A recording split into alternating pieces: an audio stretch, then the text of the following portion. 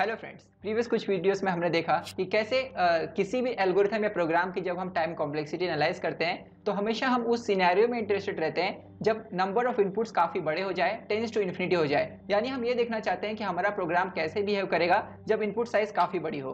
तो दोस्तों, इस तरह के सिनेरियो में जब हम टाइम कॉम्प्लेक्सिटी को एनालाइज करते हैं तब हम असिम्प्टोटिक एनालिसिस इस मेथड का यूज करते हैं। इस वीडियो में हम उन असिम्प्टोटिक नोटेशंस को देखेंगे जिसे हम प्रोग्राम पे अप्लाई करके प्रोग्राम के टाइम कॉम्प्लेक्सिटी को डिस्क्राइब करते हैं डिफरेंट सिनेरियो में। तो आइए पहले मैं आपको एक छोटे से सेगमेंट के जरिए बता दूं उन कंसेप्ट्स को जो हमने पहले देखा है, फिर हम इन नोटेशंस के बारे में देखेंगे। तो दोस्तों, यहाँ पर एक छोटा सा प्रोग्राम मैं आपको दिखा रहा हूँ जिसमें आप देखेंगे इफ एंड एल्स कंडीशन लिखी गई है। अगर इफ एस ग्रेटर देन 0 है, यहाँ पर एस एक वेरिएबल है जो यूजर से हम लेंगे, अगर वो ग्रेटर देन 0 है तो ये फर्स्ट वाला फॉर लूप चलेगा। अगर वो फॉल्स है यानी S is not greater than 0, then ये एल्स के अंदर वाला लिखा हुआ फॉर लूप चलेगा। जरा देखिएगा फर्स्ट फॉर लूप को जिसमें i इक्वल्स टू 1 से शुरू होकर n स्क्वायर तक चल रहा है। तो यहाँ पर दोस्तों ये प्रिंटफ कितनी बार प्रिंट होगा? n square. तो जब n टेंड्स टू इन्फिनिटी होगा तब यहाँ पर मैं कह सकता हूँ कि जो फर्स्ट वाला फॉर लूप है इसकी टाइम कॉम्प्लेक्सिटी होगी some constant times n square. इसके बारे में मैं डिटेल में पहले भी बता चुका हूँ कि n टेंड्स टू इन्फिनिटी पे कैसे हम टाइम कॉम्प्लेक्सिटी निकालते हैं। तो आपको सिर्फ उन स्टेटमेंट्स को देखना होता है जो सबसे ज्यादा बार एग्जीक्यूट हो रहे हैं। तो यहाँ पर ये जो प्रिंटफ है ये n स्क्वायर टाइम्स एग्जीक्यूट हो रहा है, तो वो जो n स्क्वायर है उसके साथ कुछ कॉन्स्टेंट मल्टीप्लाई कर दीजिए, वही टाइम कॉम्प्लेक्सिटी होगी। कैसे ये होता है ऑलरेडी मैंने बताया, तो मैं रिक्वेस्ट करूंगा आप प्रीवियस वीडियो देखिए। ओके, अब दोस्तों जो एल्स के अंदर लिखा गया है फॉर लूप उसे जरा देखिएगा, वो n टाइम चल रहा है। तो मैं कह सकता हूं ये प्रिंटफ n टाइम चलेगा, इसलिए सेकंड प्रिंटफ का जो टाइम कॉम्प्लेक्सिटी होगा वो होगा सम कांस्टेंट टाइम्स n। तो मुझे बताइए टोटल कॉम्प्लेक्सिटी क्या होगी ये पूरे प्रोग्राम की? तो अगर आप ये सोच रहे होंगे कि दोनों को ऐड कर देना चाहिए तो बिल्कुल गलत होंगे आप, क्योंकि दोस्तों यहाँ पर या तो इफ के अंदर वाला फॉर लूप एग्जीक्यूट होगा या तो एल्स के अंदर वाला, दोनों साथ में तो होगा नहीं, है ना। तो इसलिए जो टाइम कॉम्प्लेक्सिटी है वो या तो ये फर्स्ट n स्क्वायर के प्रोपोर्शनल होगी या तो n के प्रोपोर्शनल होगी। तो इस चीज को हम कैसे डिस्क्राइब करते हैं? तो इसके लिए हम कुछ नोटेशंस का यूज करते हैं। दोस्तों यहाँ पर एकदम क्लियर है कि ज्यादा से ज्यादा n स्क्वायर टाइम लगेगा, मतलब प्रोपोर्शनल में बता रहा हूं मैं, या तो जो टाइम है वो n के प्रोपोर्शनल में लगेगा। तो ये जो n वाला है ये बेस्ट केस होगा और n स्क्वायर वाला क्या होगा? Worst case. ठीक है, वर्स्ट केस मतलब ज्यादा से ज्यादा। तो ये जो ज्यादा से ज्यादा वाला पार्ट है कि ये मेरा प्रोग्राम सेगमेंट ज्यादा से ज्यादा इतना टाइम ले सकता है, इस चीज को हम दोस्तों बिगो नोटेशन के जरिए रिप्रेजेंट करते हैं। तो आइए मैं आपको सबसे पहले बताता हूं बिगो नोटेशन के बारे में। सो दोस्तों, अगर एकदम सिंपल लैंग्वेज में इस बिगो नोटेशन को डिस्क्राइब किया जाए तो कुछ इस तरह से डिस्क्राइब कर सकते हैं कि when we say that time complexity of an algorithm is order of f of n। For example, अगर मैं कहता हूं time complexity order of n square है, then it means order of growth of time complexity for that algorithm cannot be greater than f of n। अब इसका क्या मतलब हुआ ऑर्डर ऑफ ग्रोथ? एक बहुत ही सिंपल सा मतलब है कि आपके टाइम कॉम्प्लेक्सिटी की जो भी एक्सप्रेशन होगी, for example n square plus n plus 1, या कह लीजिए कि आपके टाइम कॉम्प्लेक्सिटी की एक्सप्रेशन है रूट n प्लस 3। तो दोस्तों इसमें जो सबसे हाईएस्ट टर्म है ना उसकी बात चालू है। तो ये ऑर्डर ऑफ ग्रोथ का मतलब होता है जो भी टाइम कॉम्प्लेक्सिटी की एक्सप्रेशन है उसमें जो सबसे हाईएस्ट टर्म है वो कभी भी n स्क्वायर से बड़ा नहीं हो सकता। तो यही चीज लिखी गई है, यहाँ पर लिखी गई है कि it means order of growth of time complexity for that algorithm can not be greater than f of n। मतलब ये ओ नोटेशन के अंदर जो भी आपने फंक्शन लिखा है उससे आपके टाइम कॉम्प्लेक्सिटी की वैल्यू कभी भी असिम्प्टोटिकली ग्रेटर नहीं हो सकती, या तो इक्वल होगी या तो लेस देन होगी।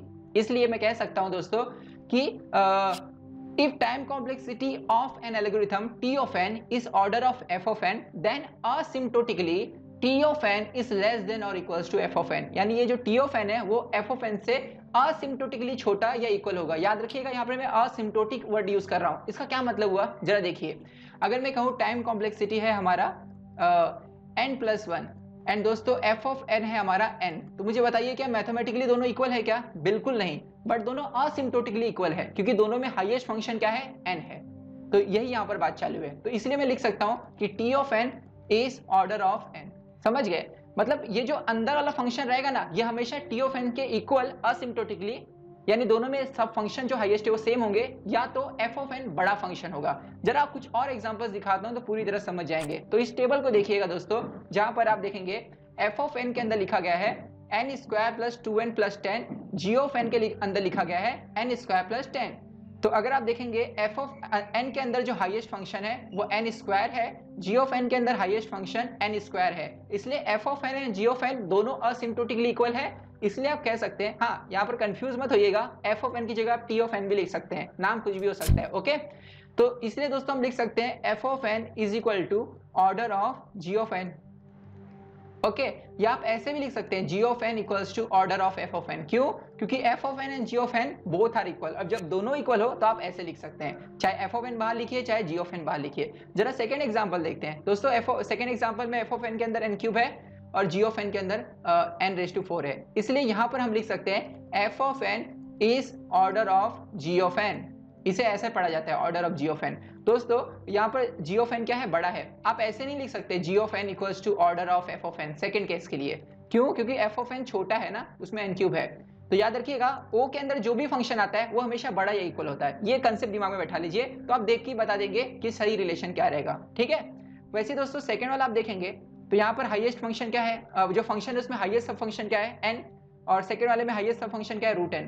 तो बताइए कौन बड़ा? एफ ऑफ एन बड़ा, इसलिए आप लिख सकते हैं जी of N equals to order of F of N. तो मुझे लग रहा है आप समझ गए कि किसे कहाँ प्लेस करना है। तो ओ के अंदर एफ ऑफ एन और जो बड़ा फंक्शन है और जो छोटा फंक्शन है वो बाहर। ठीक है, तो वैसे दोस्तों नेक्स्ट वाला देखेंगे, यहाँ पर 2 रेज टू एन है, यहाँ पे एन फैक्टोरियल है। Obviously N factorial is greater than 2 raise to N, इसलिए मैं लिख सकता हूँ F of N is order of ji of N. तो मुझे लग रहा है आपको इतना समझ गया कि ऑर्डर के अंदर जो फंक्शन होता है वो हमेशा एफ ऑफ एन से बड़ा या इक्वल होता है। दोस्तों इसमें कुछ और भी इंटरेस्टिंग कंसेप्ट्स है जिन्हें मैं बताना चाहूंगा, जिसके लिए मैं कुछ एग्जांपल्स आपको दिखाता हूं, क्योंकि हमेशा हम असिम्प्टोटिक एनालिसिस को ग्राफिकली एनालाइज करना चाहते हैं, इसलिए इसके डेफिनेशन को भी हमें ग्राफिकली डिफाइन करना होगा ना। तो ग्राफिकल जो डेफिनेशन है उसके लिए मैं आपको पहले कुछ कंसेप्ट बताता हूँ, उसे फोकस कीजिएगा। तो let's see this example in which first function is 2n square and second function is 4n. So यहाँ पर अगर आप ऑब्जर्व करेंगे कि जब n equals to 1 है तो उस समय f of n की वैल्यू 2 होगी और g of n की वैल्यू दोस्तों होगी 4। जब दोस्तों n equals to मैं 2 पुट करूंगा, हाँ यहाँ पर आप नोट कीजिएगा n equals to 1 के लिए आपको g of n बड़ा मिल रहा है और f of n छोटा वैल्यू दे रहा है। बट इसके बेस पे आप ये नहीं बोल सकते कि f ऑफ n छोटा है। जरा देखिएगा, जब n इक्वल टू 2 पुट करेंगे तो f ऑफ n की वैल्यू 8 मिलेगी और g ऑफ n की वैल्यू भी 8 मिलेगी। दोस्तों उसके बाद आप n की वैल्यू अगर 3 पुट करते हैं तो g ऑफ n आपको 12 आंसर देगा और ये 18 देगा। यानी n इक्वल टू 2 के बाद से f of n g of n से हमेशा के लिए बड़ा हो जाता है। ये आपको नोट करना है। मतलब आपको ऐसा लगेगा फंक्शन को देख के कि 2n स्क्वायर ये 4n से ऑब्वियसली बड़ा है, बट कुछ पॉइंट के बाद हो सकता है कुछ n की वैल्यूज के लिए f ऑफ n छोटा हो। ये मैं आपको बताना चाहता था। तो दोस्तों इसे हम मैथमेटिकली कैसे लिखेंगे? कुछ इस तरह कि f of n is greater than और equals to g of n for n greater than equals to 2। n equals to 2 पे f ऑफ n इक्वल है g ऑफ n के, उसके बाद f of n and g of n में relation क्या है? f of n is greater than g of n। तो graphically हम इसे कुछ इस तरह दिखा सकते हैं। अच्छा, क्यों ग्राफिकल एनालिसिस बता रहा हूँ? बिकॉज असिम्प्टोटिक नोटेशंस के सारे डेफिनेशंस दोस्तों इसी के ऊपर बेस्ड हैं। तो यहाँ पर अगर आप नोट करेंगे पॉइंट ए जो है जहाँ पर n की वैल्यू 2 है, उस पॉइंट के बाद ये जो येलो कलर का ग्राफ है, जो 2n स्क्वायर का ग्राफ है, वो बड़ा हो जा रहा है, उसकी रेट ऑफ ग्रोथ ज्यादा हो जा रही है g ऑफ n से। मुझे लग रहा है आपको ये एग्जांपल समझा कि कैसे जो बड़ा दिखने वाला फंक्शन होता है और जो छोटा दिखने वाला फंक्शन होता है उनमें जो रिलेशन होता है बड़ा छोटा का वो कुछ पॉइंट के बाद होता है। हो सकता है कुछ पॉइंट के लिए रिलेशन होल्ड ना करे, जैसे n इक्वल्स टू 1 के लिए यहाँ पर g ऑफ n बड़ा दिख रहा था। तो आपको वो पॉइंट ढूंढना होगा जिसके बाद एक फंक्शन दूसरे से हमेशा के लिए बड़ा हो जाता है। ठीक है, तो इन ऑब्जर्वेशन को नोट करते जाइएगा। आइए मैं आपको एक असिम्प्टोटिकली इक्वल का एग्जांपल दिखाता हूँ। सो सी दिस वन, जिसमें दोस्तों f ऑफ n n है और g of n equals to n plus 5 है। तो मैथमेटिकली तो g ऑफ n बड़ा है f ऑफ n से, बट असिम्प्टोटिकली इक्वल है। Why? Because f of n में जो n है और g ऑफ n में जो n है वो दोनों सेम है, यानी हाईएस्ट जो पार्ट है दोनों फंक्शन में अगर सेम है तो दोनों असिम्प्टोटिकली इक्वल है। बट यहाँ पर मैं आपसे ये क्वेश्चन पूछना चाहूंगा कि इस चीज को ग्राफिकली कैसे बताएंगे आप? तो इसके लिए दोस्तों एक टेक्निक बनाया गया है। जब भी एक फंक्शन दूसरे फंक्शन से असिम्प्टोटिकली इक्वल हो, अब यहाँ पर एक चीज नोट करना, f ऑफ n छोटा है g ऑफ n से, मैथमेटिकली असिम्प्टोटिकली इक्वल है। तो जो छोटा वाला फंक्शन है ना उसे आप बड़ा बना सकते हैं, एक कांस्टेंट से मल्टीप्लाई करके हमेशा के लिए बड़ा बना सकते हैं। एक चीज यहाँ पर नोट कीजिएगा, देखिए अगर दोस्तों मैं f ऑफ n को 2 से मल्टीप्लाई करूं तो f ऑफ n क्या हो जाएगा? 2n हो जाएगा। तो आप देखेंगे जब मैं n की वैल्यू यहाँ पर पुट करूं 1 तो g ऑफ n का वैल्यू मिलेगा 6, f ऑफ n का वैल्यू मिलेगा 2। तो आपको लगेगा f ऑफ n छोटा है, नहीं, जब n की वैल्यू 2 पुट करेंगे तो g of n equals to 7 मिलेगा, f ऑफ n मिलेगा 4।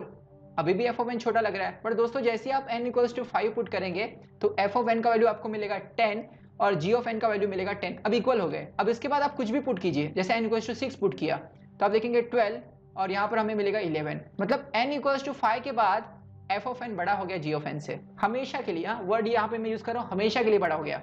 तो दोस्तों अगर दो फंक्शन असिम्प्टोटिकली इक्वल है तो ऑब्वियसली मैथमेटिकली उसमें से एक फंक्शन दूसरे से छोटा ही होगा।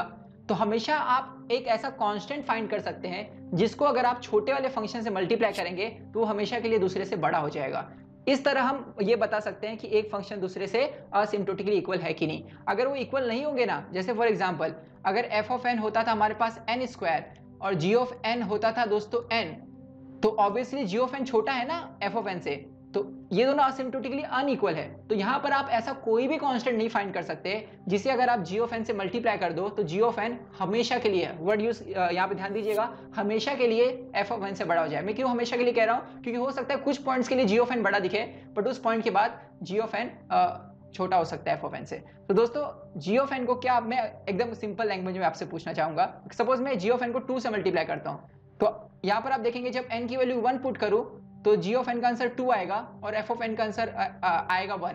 तो आपको लगेगा g ऑफ n बड़ा है, नहीं। जब हम लोग n की वैल्यू पुट करेंगे 2 तो यहाँ पर आंसर आएगा 4, यहाँ पर भी आंसर आएगा 4। अब दोनों इक्वल हो गए। अब n की वैल्यू 3 पुट कीजिए तो यहाँ पर आंसर आएगा 9, यहाँ पर आंसर आएगा 6। तो अब देखिए f ऑफ n बड़ा हो गया है ना। तो अगर f ऑफ n असिम्प्टोटिकली बड़ा है g ऑफ n से तो आप किसी कांस्टेंट के जरिए g ऑफ n को कभी बड़ा नहीं कर सकते हमेशा के लिए, ठीक है। कुछ पॉइंट के लिए वो बड़ा दिखेगा बट आफ्टर एक पॉइंट के बाद g ऑफ n अपने आप छोटा हो जाएगा। बट दोस्तों अगर दोनों असिम्प्टोटिकली इक्वल है ना, अगर दोनों में जो हाईएस्ट फंक्शन है वो सेम है तो हमेशा आप एक ऐसा कांस्टेंट फाइंड कर सकते हैं जिसके जरिए आप मैथमेटिकली जो छोटा फंक्शन है उसे हमेशा के लिए बड़ा कर सकते हैं, हमेशा के लिए। तो इस चीज को दोस्तों हम ग्राफिकली आपको दिखाते हैं। सी दिस ग्राफ, जहां पर आप देखेंगे कि ये जो f ऑफ n है ये हमेशा के लिए बड़ा हो जा रहा है इस पॉइंट के बाद n इक्वल्स टू 5 के बाद, ठीक है। और इसे हम कुछ इस तरह मैथमेटिकली लिखेंगे कि g of n is less than equals to twice of f of n for n greater than equals to 5। एक बार फिर से दोस्तों मैं बताना चाहूंगा एकदम क्विक में, अगर दोनों फंक्शन में हाईएस्ट फंक्शन सेम है तो जो फंक्शन मैथमेटिकली छोटा है उसे हमेशा के लिए बड़ा किया जा सकता है थ्रू अ कांस्टेंट। अगर दोनों फंक्शन असिम्प्टोटिकली इक्वल नहीं होते थे तो ये चीज वैलिड नहीं होती थी। दोस्तों इससे मैं आपको प्रीवियस एग्जांपल के जरिए बताना चाहूंगा। सो see this example 2n square and 4n। तो यहाँ पर दोस्तों 2n square is greater than 4n। तो क्या यहाँ पर एक कोई कांस्टेंट फाइंड कर सकते हैं? कभी नहीं फाइंड कर सकते कि आप 4n को बड़ा कर सको, किससे? 2n स्क्वायर से हमेशा के लिए।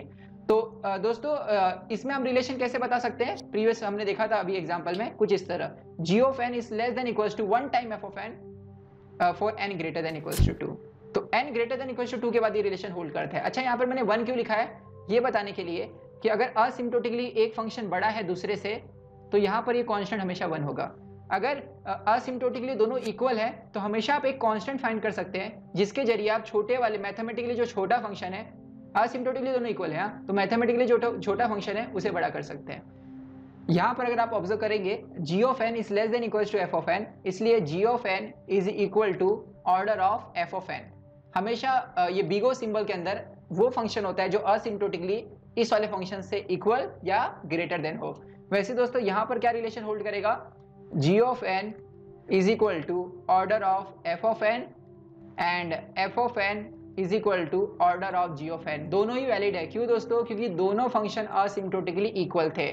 मैंने आपको ये पूरा क्यों यहाँ पर खिचड़ी बताया, वो इसलिए क्योंकि अगर दो फंक्शन असिम्प्टोटिकली इक्वल है तो ऑब्वियसली मैथमेटिकली उसमें से एक दूसरे से छोटा होगा। जो छोटा वाला फंक्शन है उसे थ्रू सम कांस्टेंट आप बड़ा कर सकते हैं। तो अगर ऐसा करना पॉसिबल है तो वो फंक्शन असिम्प्टोटिकली इक्वल होंगे। मुझे लग रहा है अब पूरी तरह से आपको क्लियर हो गया। और जब दोनों फंक्शन असिम्प्टोटिकली इक्वल हो तो किसी को भी बाहर रखो और किसी को भी अंदर रखो, दोनों ही चलेगा।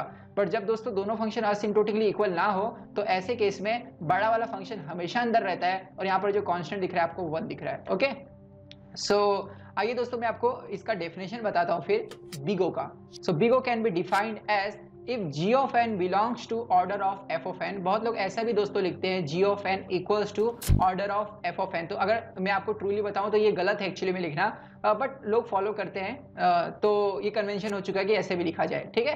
तो अगर g of n belongs to order of f of n है तो हमेशा वहाँ पर एक ऐसा कांस्टेंट एग्जिस्ट करेगा जो ग्रेटर देन 0 होगा, और एक नंबर n नॉट एग्जिस्ट करेगा जो फॉर एग्जांपल 6 है, यहाँ पर अगेन n नॉट भी ग्रेटर देन 0 है, such that g of n is less than equals to c times f of n। तो मुझे लग रहा है आपको ये c के बारे में पता चल गया, ये c कहाँ कहाँ काम देता है। Whenever n is greater than equals to n not. Okay, सो जरा इसे एग्जाम्पल के जरिए देखते हैं। तो यहाँ पर दोस्तों देखो मेरे पास ग्राफ है जो g ऑफ n का है, और ये पिंक वाला ग्राफ है c times f of n का, और दोनों इंटरसेक्ट कर रहे हैं n नॉट पे। तो n नॉट के बाद c times f of n हमेशा के लिए बड़ा हो जाता है g ऑफ n से। और इस n नॉट के बारे में मैं आपको अभी भी बताया दोनों केस में कि एक में n नॉट की वैल्यू कैसे 5 थी, दूसरे में 2 थी। सो मुझे लग रहा है दोस्तों आपको अच्छे से समझ गया कि असिम्प्टोटिक जो एनालिसिस है उसके अंदर बिगो नोटेशन क्या होता है। तो जब भी हम ये कहें कि मेरे प्रोग्राम की टाइम कॉम्प्लेक्सिटी जो है वो order of f of n है, तो हमेशा उसके टाइम कॉम्प्लेक्सिटी की जो भी एक्सप्रेशन होगी उसमें जो हाईएस्ट फंक्शन होगा वो f ऑफ n से असिम्प्टोटिकली इक्वल ही होगा या उससे लेस होगा, कभी उससे बड़ा नहीं हो सकता। तो मुझे लग रहा है पूरी तरह से आपको पूरे समझ चुका है। और इसे डिफाइन करने के लिए, बिगो नोटेशन को डिफाइन करने के लिए ग्राफिकली हमने आपको इतने सारे एनालिसिस बताए, जिसमें मैंने आपको पहले ये बताया कि अगर दोनों फंक्शन असिम्प्टोटिकली इक्वल है तो हमेशा एक फंक्शन, एक ऐसा कांस्टेंट आप फाइंड कर सकते हैं जिसके जरिए एक फंक्शन को दूसरे से बड़ा कर सकते हैं। और अगर एक फंक्शन असिम्प्टोटिकली छोटा है दूसरे से, तो दोस्तों वैसे केसेस में आप c का वैल्यू 1 ले सकते हैं। ठीक है, तो आइए नेक्स्ट वीडियो में दोस्तों हम ये देखते हैं कि कैसे इस बिगो नोटेशन का जो कंसेप्ट है हम प्रोग्राम पे अप्लाई कर सकते हैं। बहुत बहुत धन्यवाद।